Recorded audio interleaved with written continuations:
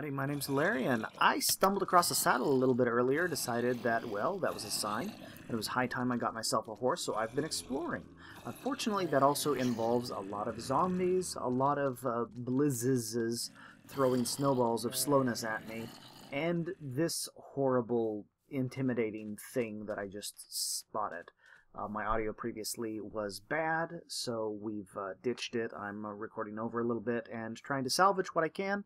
And, yeah, here we go. On with the show. That's not intimidating at all.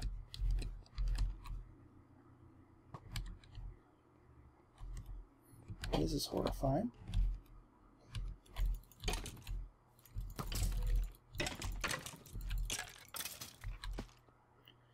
Someone has built a wicker man out here.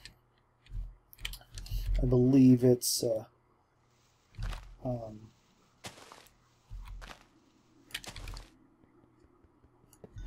I think it's, what's it called again? The, witchery that adds all of that. Oh, wow. I'm actually going to take these hay bales,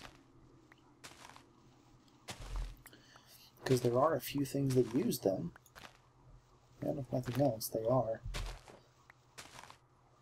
interesting building blocks, although I could make things out of, like, you know, bundles of bamboo instead. Still, 18 stacks of, or 20 bundles of wheat. And, well, we found a red rock biome. That's always pretty. We can always do a lot of just nice decorative stuff with this, if nothing else. This has always been one of my favorite building materials that come out of EBXL. So, happy to have found some so close to home. Horses, perfect. Ooh, even donkeys. Donkeys.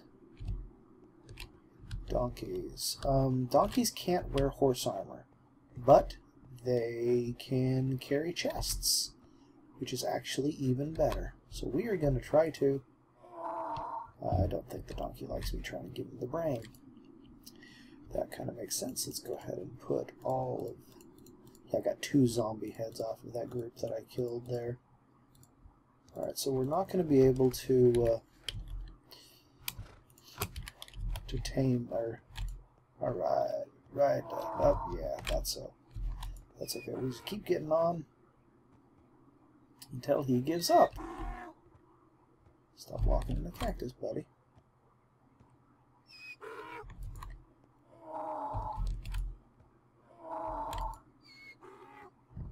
Don't walk in the cactus.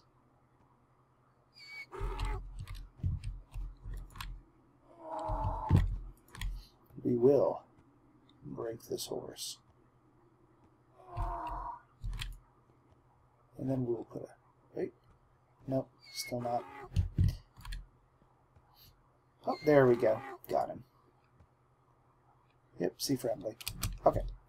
So now, let's go ahead and saddle him up. Thunk. With a saddle.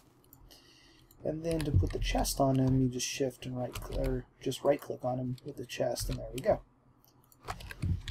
So now, we have donkey power.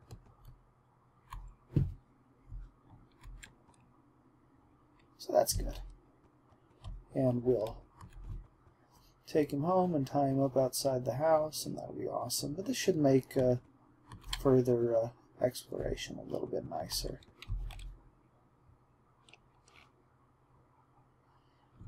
So yeah, alright. Got a donkey.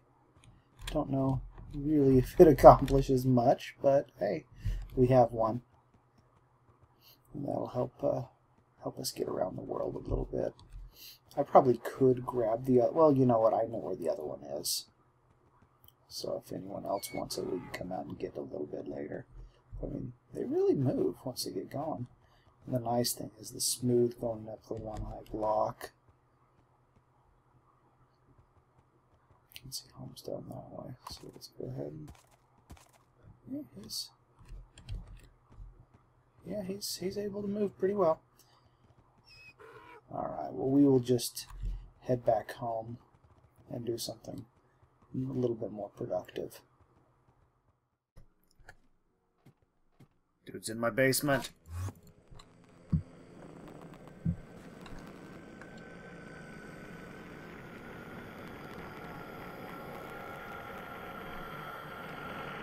Oh, seriously? Ugh. Enderman. That door. My second greatest nemesis. Alrighty then. I've cleaned up a few things. I'll go back downstairs here. Show you. Got rid of that, went ahead, and I've been meaning to do this since day one, but I finally went ahead and did it. I moved the aqueous accumulator, put it between two water source blocks. That's what's required to make it actually produce decently. And went ahead and piped water into a little tank to speed things up. This just costs some copper and lead and glass, so it's really cheap. And now we have full everything here. This is actually burning right now. I was smelting, but it looks like it just finished. Do I have more crushed copper? I do. And I really ought to smelt up some of this other stuff that I've crushed up. Maybe some tin, just to keep the keep that from wasting the fuel that I put in there. Okay, that's good. All right, we're below max. All right. The other thing is, I'm really having problems with inventory space right now. So I made 4 more copper chests. They're 5 rows instead of 3 rows for a normal chest, 6 rows for an iron chest. So they're almost as good as iron.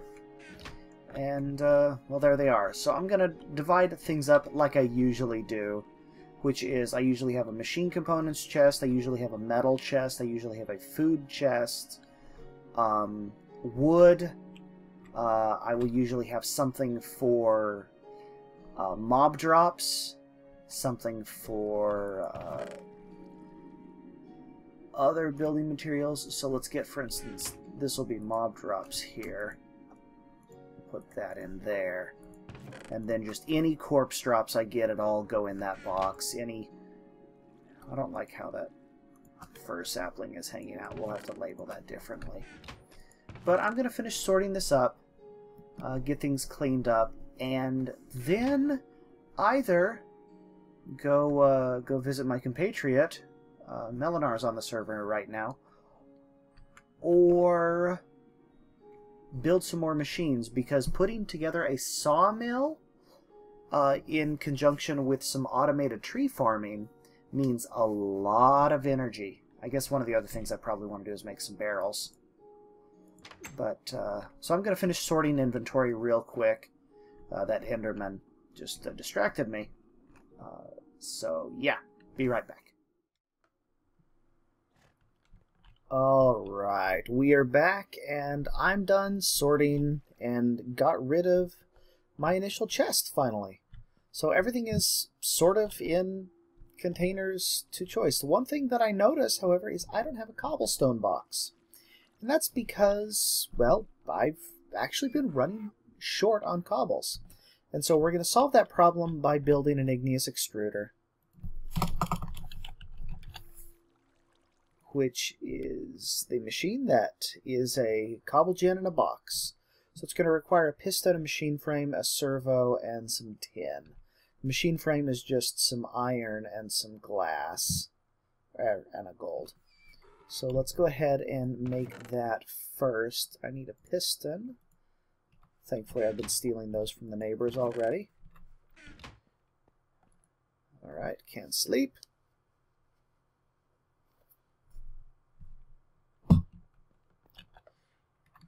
So piston, I need some glass, which is a pretty thing, a decorative block.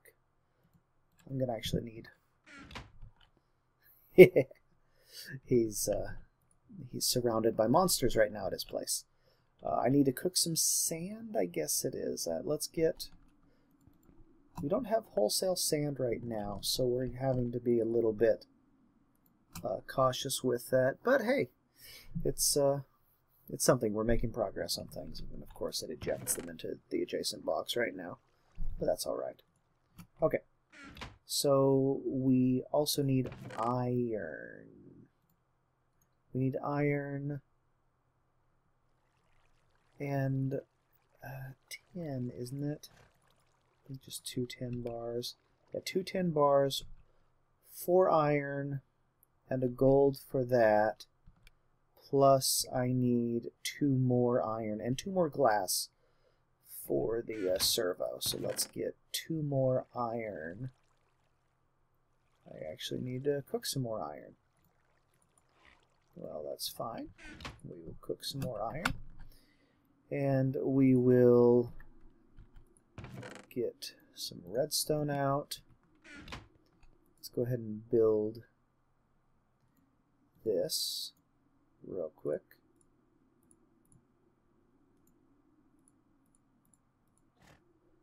We got our machine frame, we got our piston. Oh, we need 2 more glass, even 2 more glass. Ugh. It's trying to make me have to go digging sand. I actually need a bunch of sand to build a coke oven, but that can wait. Mostly I use the coke oven as a way of getting high density fuel, since it upgrades all of our coal for us. Okay, so we got that. We need to get the other piece of iron out. There we go. Alright, let's make the servo real quick, which is just going to be this, I believe the recipe said it was. It is. Great. And now servo, glass, machine frame, piston, tin, gets us our extruder. We're going to go ahead and put this extruder downstairs. I may as well put it over here. We'll do it here. We'll do it just here and going straight down into a chest below it. And we'll go ahead and do an item duct, because I don't think I've made any of those yet. I made liquiducts, fluiducts, they renamed them, fluiducts, and some basic energy conduit. The item ducts are just lead. I think dryads are okay if you cut trees. They're pretty passive. But let's get an item duct, which is, I believe, okay, tin and lead. Alright, so let's go ahead and get that tin and that lead. That may be the last piece of... I need to process all of this metal, because I have tons of this stuff that needs grinding and smelting, but I will do that off camera so as not to annoy people too grossly. Now the other thing that I need is I need to make some barrels. I have several spare chests, so we'll make both of those into barrels. One of them is going to be a barrel for the cobble that we'll go ahead and get going downstairs. But I'm not really sure what the other one's going to be for, but I figure I may as well make them in batches, since it doesn't make sense otherwise. So, plank, barrel, and then we need some wood here. Ah, there we go.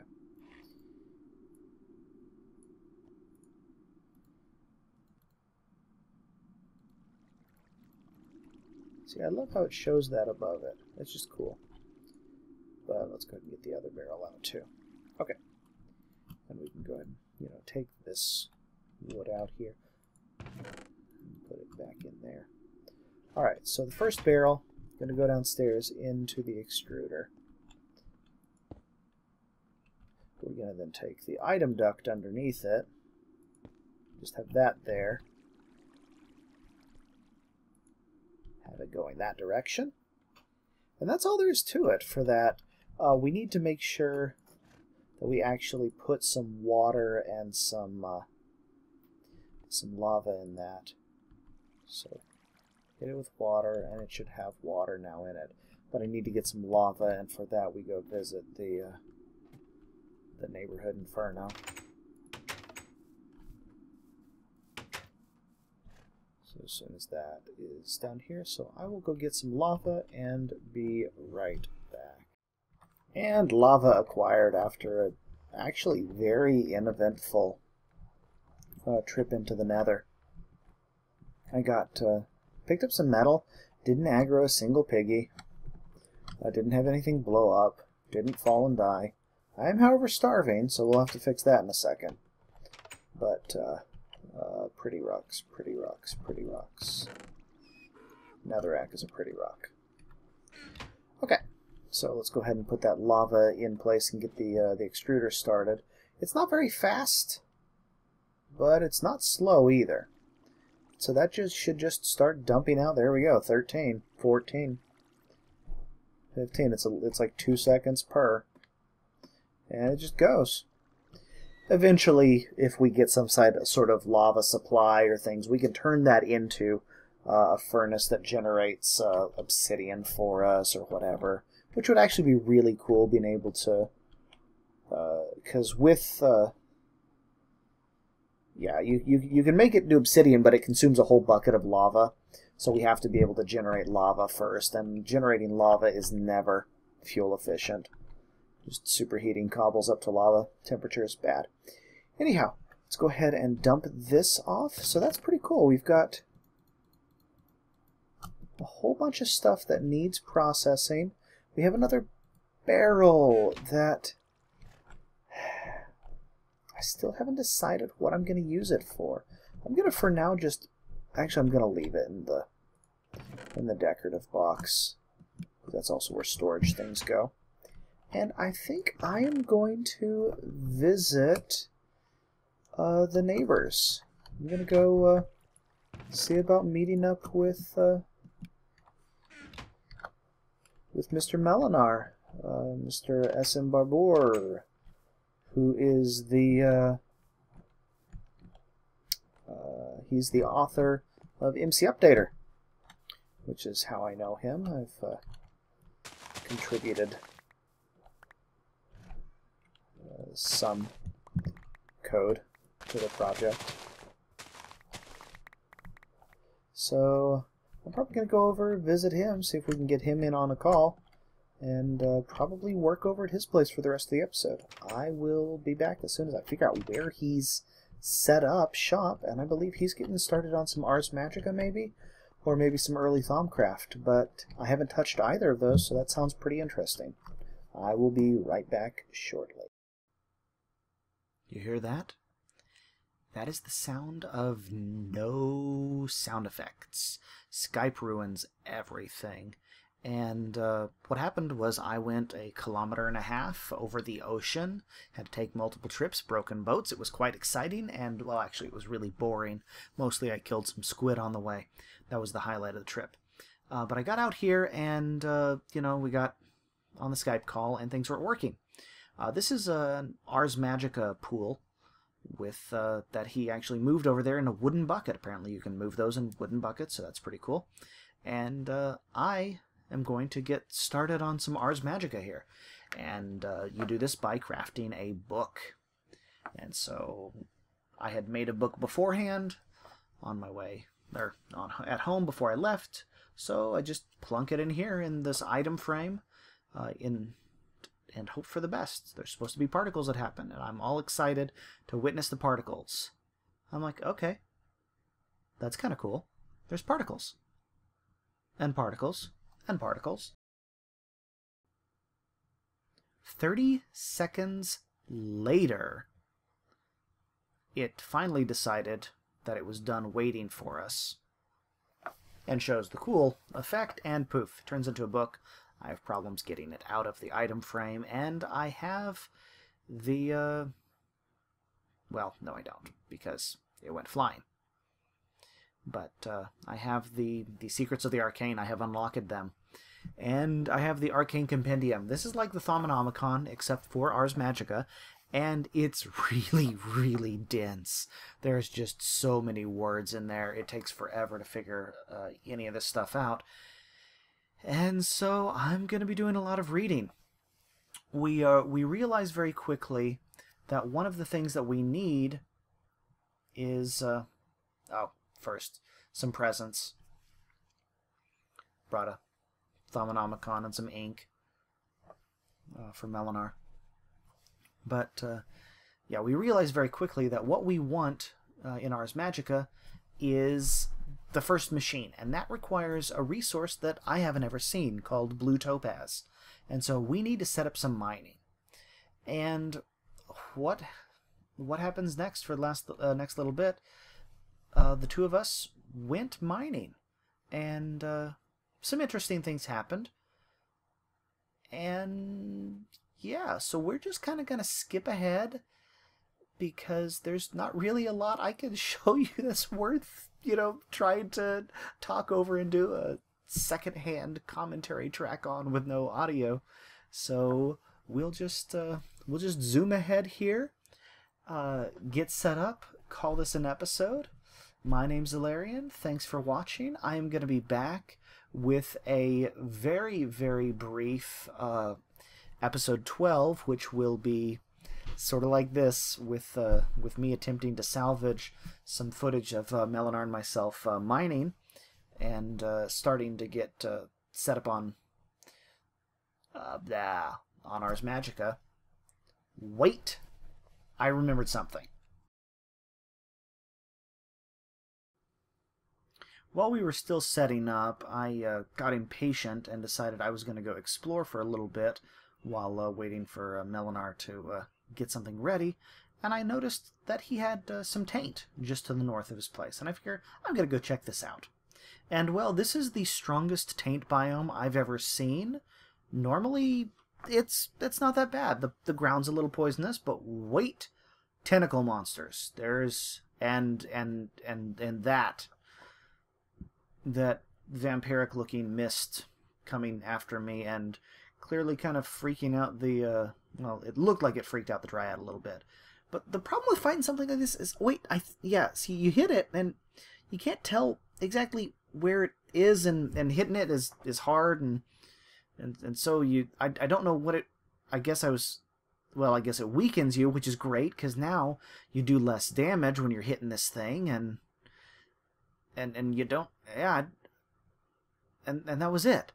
And it's like, is it over? I don't know. So I've never encountered one of those before, so that was interesting, and there's clearly more, and we're just not going to mess with that place for a while. But resources are gathered. We're in a secure underground location down here. I don't know why I decided to jump back out again. I guess to just look before get one last look at the sunshine. Made myself several T-construct stone picks just so I could plow through things. And, well, let the digging begin. My name's Ilarion. Sorry about that. We'll try to avoid this problem in the future. But we will be back shortly with the results of this little excursion. So we will see you later. Bye-bye.